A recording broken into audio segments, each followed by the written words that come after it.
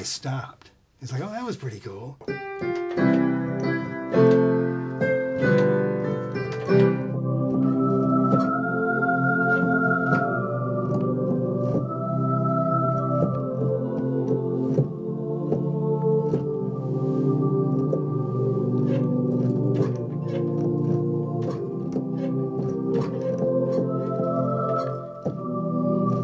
That's not right. The Alma Mater project, actually it started last spring.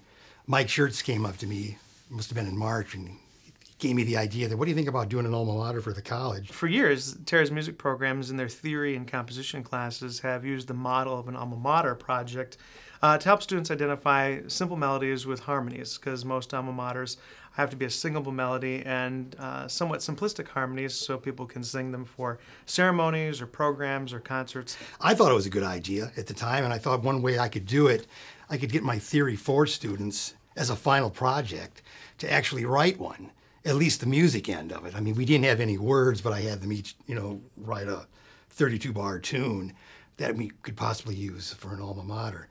And that led to conversations with the music faculty, and then we started working with the creative arts class to develop the lyrics. Once the inauguration project really started kicking up, I mean, really started getting serious, like, hey, we need some words for this. And so about midsummer, I decided to approach the creative writing classes and see if we can get maybe the students to come up with some words. So the very first assignment on the very first day of class, I hit them with, we're going to be writing the Alma Mater for Terra State Community College. I asked them as a class to each go home and at least write 2 to 4 lines of anything that they felt like they could associate with Terra. And we started off by just going up to the board and putting lines up. And every time someone wrote something, you go, wow, I didn't know that's what they were thinking. And it was impressive to see what everybody's different insights were. It was just cool that we had all the different lines on the board, and then we could piece them together in different ways. So whatever idea someone brought with them, we could just kind of collaborate it together so no one's idea was over more than anyone else's. It was a great group collaboration. It was great to see how everyone was able to share the same thoughts about the school and learn their respect for it. And I think it was something that just helped us really realize all the opportunities that we get here and why we're grateful for them. And I think it worked out real well. And it was nice to get to know everybody through their insights about what school means to them. We picked the best lines that we thought went together, and then I typed them up and posted them on what we call our workshop forum.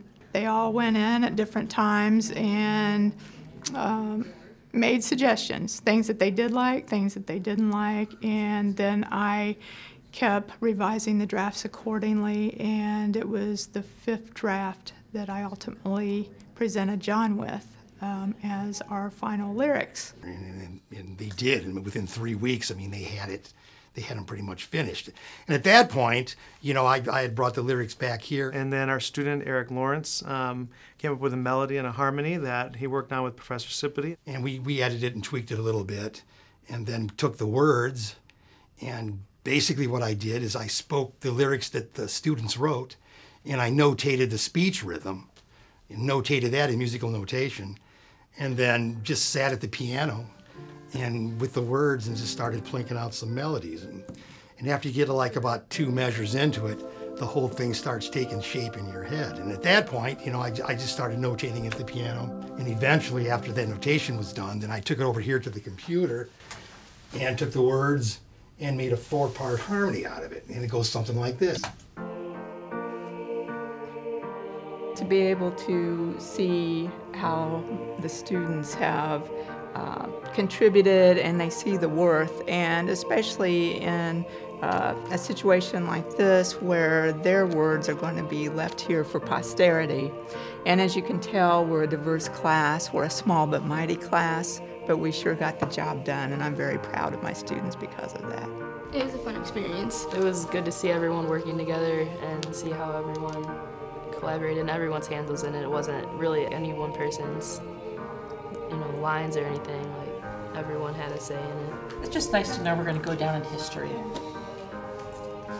We've left our markers down. I feel that the class, myself, everybody that's worked on it overall is well represented. So I'm excited, just as everybody else is, to hear what it sounds like. So we're pretty excited to add that into the inauguration ceremony and the Celebrate Terra State Week. And I think it's an exciting time as the college really transitions into its next chapter, that now we have an alma mater.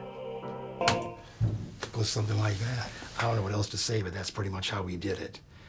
And hopefully everyone likes it when we finally perform it.